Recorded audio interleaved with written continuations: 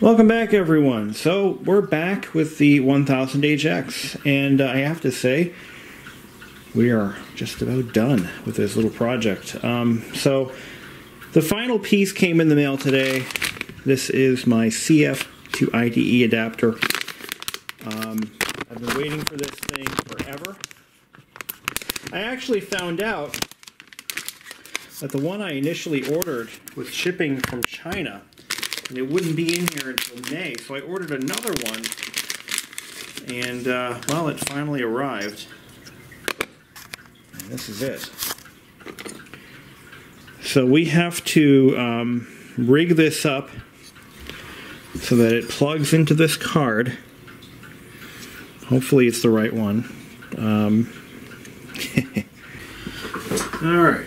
Step one, we need to remove this back plane cover from the new, of course, that screwdriver. It doesn't fit anything, but this one does. Then we need to make some changes to the power connector. And I think what we have to do is remove 2 pins and then straighten the other 2 out. So let me just confirm which pins those are, and then we'll get it going. Alright, so the 2 pins that are closest to the IDE connector right here, those are the ones that are going to be cut or removed. But first we need to slide out this plastic connector boot. Alright, so we got that connector boot off and straightened out the pins, and we desoldered the old, well, the unused pins, and we're going to now put this onto the board. Now, we are going to set the jumper to master, and that should be all we have to do. So I'm going to put my camera down and try my best to line these things up so that they work in a symbiotic fashion. Now, it'll be easier to remove this, this cover, so we're going to do that real fast. Unscrew these. We don't have to remove it completely, we're just going to loosen it up. Normally when you build this, you're going to have the all the parts handy. Unfortunately, we didn't have this CF adapter, so getting that power, oh, there we go. We're all lined up.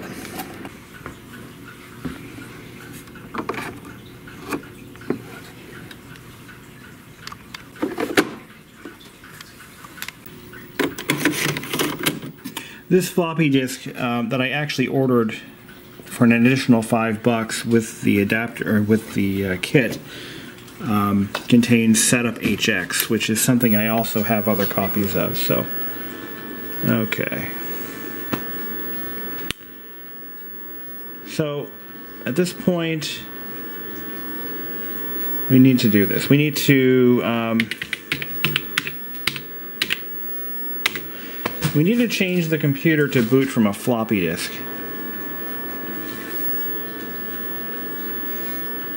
So we're going to change it to, let's see, there we go.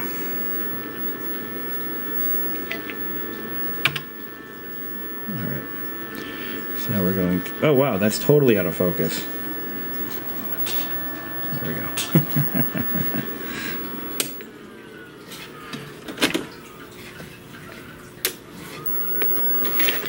Now, oh, that's new.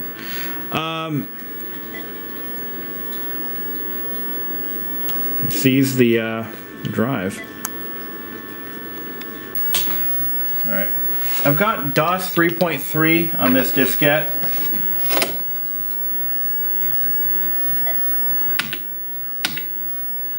See if we can get it to boot from a floppy. There it goes.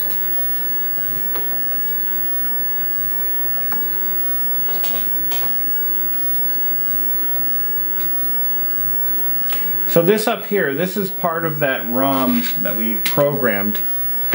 It adds the ability to change the boot device from a floppy disk. So we booted from drive A successfully. Now let's run fdisk. Fdisk was the it was included in DOS 3.3. This is actually IBM PC DOS, by the way. Let's display partition information. And found, yeah, it sees it. Okay. Let's see, create, delete, extended. Oh, there's nothing there. Okay, escape to return to options. So let's do a create partition, create primary. Yes, make it active. System will restart. And it's going to try to boot from drive C, but it can't because obviously. So we have to quickly hit A to change it to drive A. See how that works? Alright.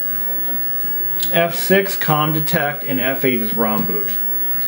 So when this menu pops up for that brief second, you just make sure you press either A, C, F6, or F8, so you'll have a boot device that works for you. Okay, alright. Format C:/S.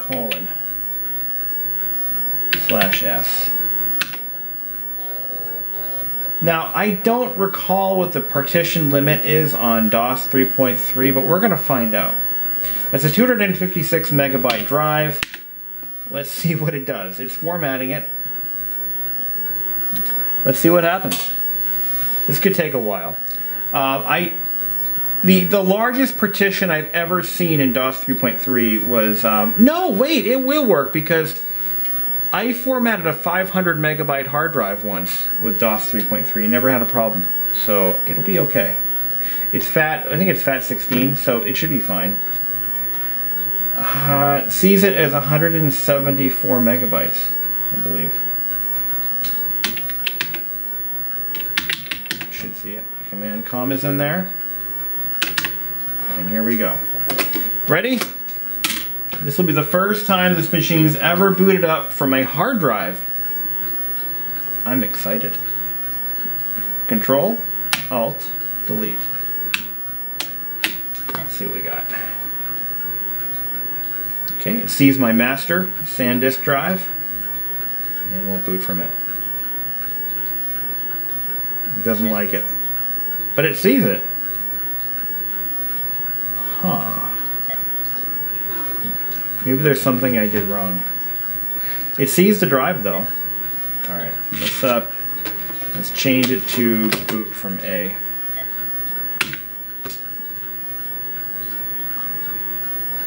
There we go. I thought for sure that would do it. It's not doing it. Maybe it has to be DOS 5.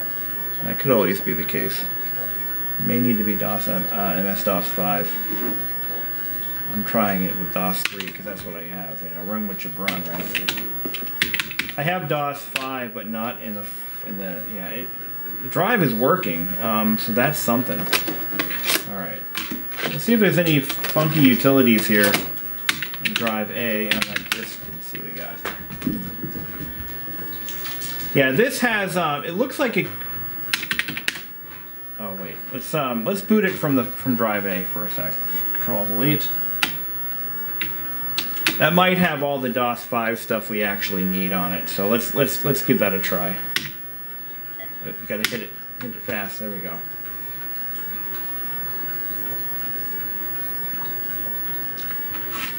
My DOS 3.3 probably wasn't such a great idea.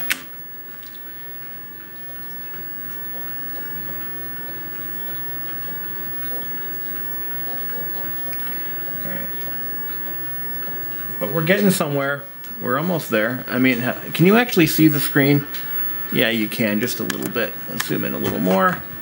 I'd never set one of these up before, not like this, well, at all. Yeah, DOS 5. So let's do an F-disk again. And we're going to go ahead and do this one more time.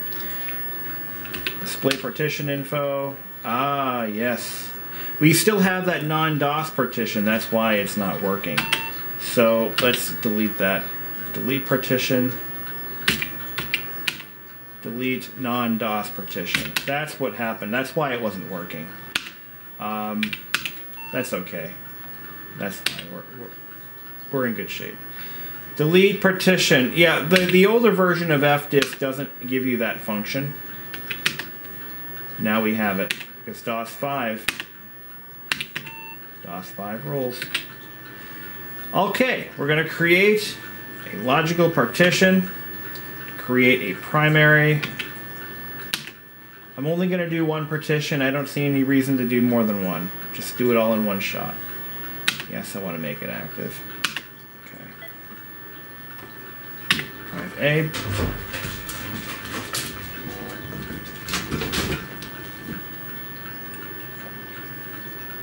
That was our cats, by the way. They come better in pairs. When you have one cat, it's no fun. You want to have fun, you get two cats, because, seriously, a lot more fun. More cats, more fun. The thing is, they play together, you know? They interact with each other. Format, I can't believe I'm typing format C on my Tandy 1000. HX. Let's do format C again. Yeah, that's what it was. It had a non-DOS partition, and that was throwing it. I guarantee you that's what it was. And DOS 3.3 doesn't let me delete those partitions, so. Formatting 244 megabytes. Yeah. DOS 5 or better. Definitely DOS 5 or better. Don't use DOS 3. DOS 3 is great if you're doing a IBM PC XT or something. You know, that's where this comes into play. But we're gonna let that format. It's gonna take a little while, and then we're going to start loading this sucker up. I can't wait. I have a copy of Windows 2.0 that I might throw on it. I have to get myself set up with a serial mouse. I think I've got one down in the basement. I can put on this. But with only 640K, you know, that's not a lot of memory, and I don't want to load it up with junk either, so. Yeah, really limited by the system RAM, which is, and there's no virtual memory in these, there's no, nothing like that, so we're going to have to live with what we have, right? In case you were wondering, the hard drive activity light does work. It's on the back there. Can you see it? Where am I looking? Oh, yeah, there we go.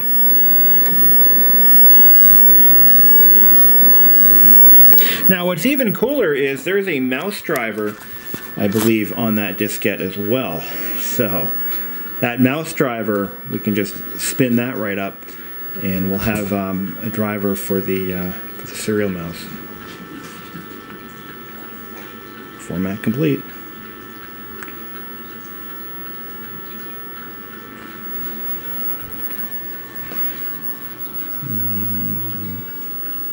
Come on, give me the data, give me the deets. Come on, you can do it.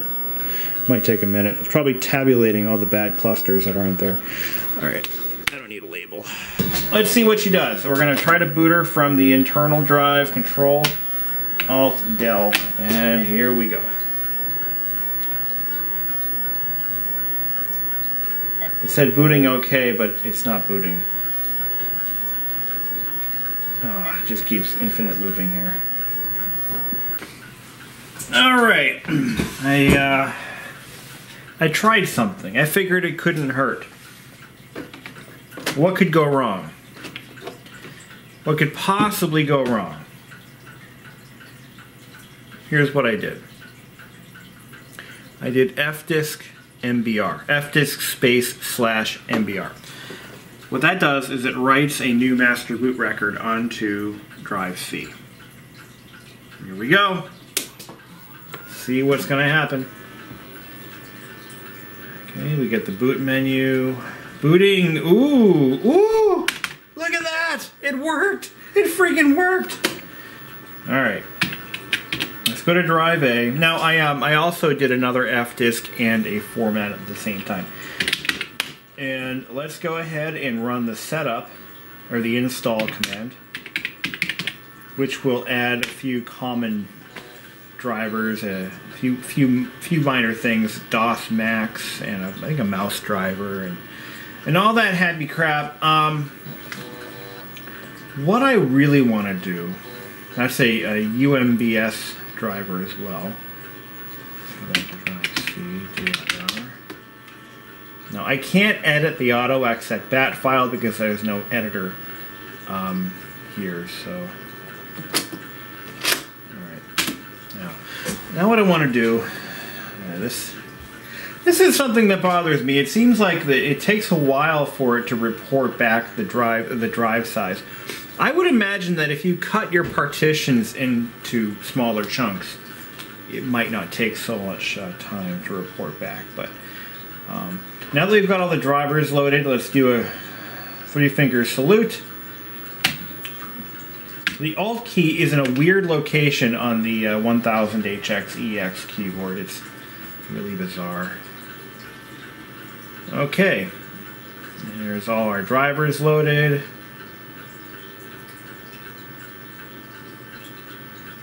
That's interesting. Huh. Microsoft mouse not found. Well, obviously there's no mouse. Alright. I'm going to make a directory. I want to see if you can run DeskMate from our makeshift hard drive. Let's see what happens. Where's my DeskMate disk? It takes forever for it to report back. I wonder why that is. Alright. Are we in DeskMate? Yeah. Copy A, C. And we're going to copy all that.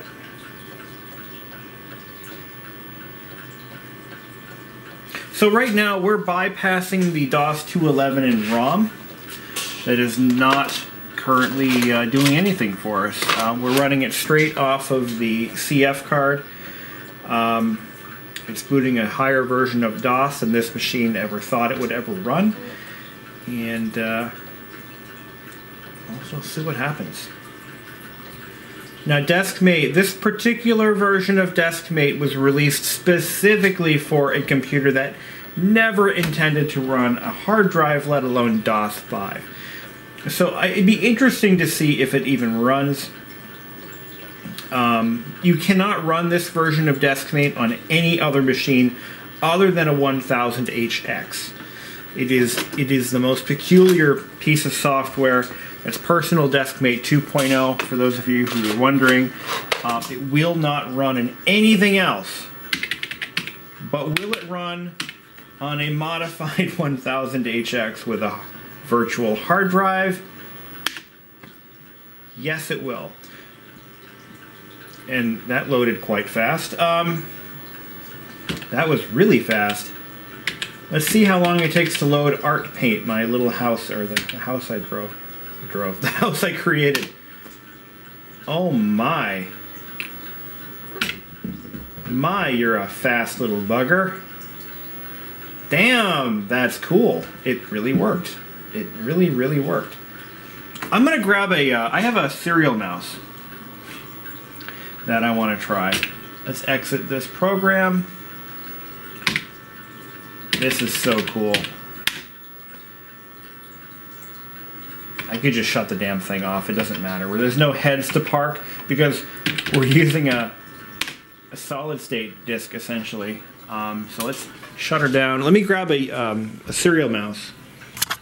All right, we got a Mouse Systems serial mouse hooked up. Now we'll get to test out the 9-pin serial port that I produced myself and see if it detects the driver. The mouse driver installed. You know what that means? That means I actually did it right. I built the USB. I built the serial interface correctly. So let's see if that. I'm gonna set DeskMate as a path, so I can just type desk from the C prompt, and I'll be able to just launch it however I wish. So DeskMate desk. Let's see if it works with this mouse. No bueno. No, it doesn't work. Unfortunately, so DeskMate is designed to be used with Tandy's own mouse. Well, that blows and sucks at the same time, but that's life. So we can't use our mouse with this program. That's fine. I can live with that. It's all good. Let's see. What else do we want to do? So what I want to do, the print shop. I have a copy of the print shop that I can install. I'm going to just start loading all of my programs onto this machine, and I think that yeah, very few of these old pieces of software were designed to use a mouse. One exception being the print shop. So the print shop, I think it's I need the program disk. And we'll get out of quit DeskMate here. Unless there's a way I can get it to here we go. Mouse.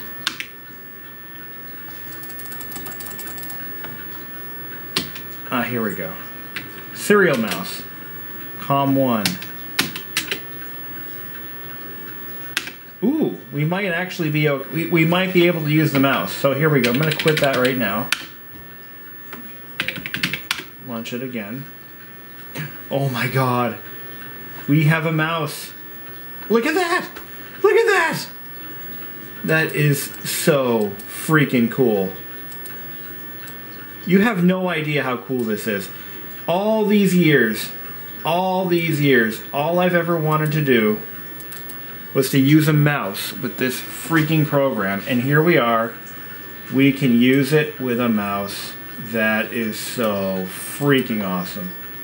But it turns out it does work with a serial mouse. Who knew, right? Here we go. Double click. Now I should be able to draw anything I want without restriction. Oh, look at that. I made a donut. And I'm going to color in my donut. Oh, that doesn't work. Let's see. Can I change the color? No, that's wild. So the way this program works is this color palette doesn't change the color of what you're trying to draw, which is wild. So, folks, the card I built works 100%. The RAM works, the CF to IDE adapter card works, which means that the IDE interface works, which means that everything, yeah, the serial port works, RS-232C port, I mean, all's well. This is awesome. I'm freaking fantastically happy with this. This is so cool. Finally, this computer, after 30 years, will actually be useful for something. I mean, really, it wasn't very useful when I was growing up because we couldn't afford a printer, we couldn't afford memory, you know, it was too expensive. My parents had other financial priorities, and this computer was not one of them. But because I am such a preservationist, I kept it around, hoping that someday I'll do something useful with it, and here we are. We're going to set this up using the installer. This is the print shop, our disk, default C. It's going to take a minute. It's going to report back. Did I already press enter? I think I did. Let's give it a second. It's probably searching for drive C. There it goes. Guys, this is so cool. I'm so happy. If you have a 1000 HX or EX, you've got to get this card. The information is in my previous video. I might put a link to it. It is so worth the money. It is so worth it. If you're... Now, I'm actually thinking about converting my my Compaq to a CF card, but I really don't want to because the original drive still works fine, and I've made repairs to that drive. But there is a case to be made for these CF to IDE adapters, and of course using a CF card as a hard drive is certainly nothing new. But in a case like this Tandy 1000, there is no hard drive that I could buy that would be able to run off of its meager power supply and fit inside that interface, the expansion bay. It just wouldn't be practical. I could probably, you know, I could stuff a laptop drive in there if I really wanted to, but I think I'm happy with this solution overall. I think this is the best solution moving forward, because these CF cards have a good long lifespan and they're not very expensive. But I could have put a bigger drive. I could have gotten a much larger CF card, but I stuck with a 256 because that's way more space than I'll ever need, first of all. And let's see how the print shop loads. Nice. Very nice. Very nice. So we have mouse interface support. That's all working fine. Yep, that works. That works. Everything's good. Nice. So, all right. Thank you for joining in and watching the action. My Tandy 1000 is finally useful for once, and. As far as cost, I think the whole project was under $100, maybe a little more.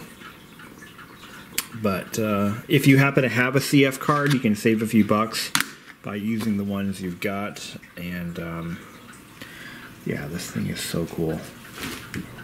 Oreo likes it.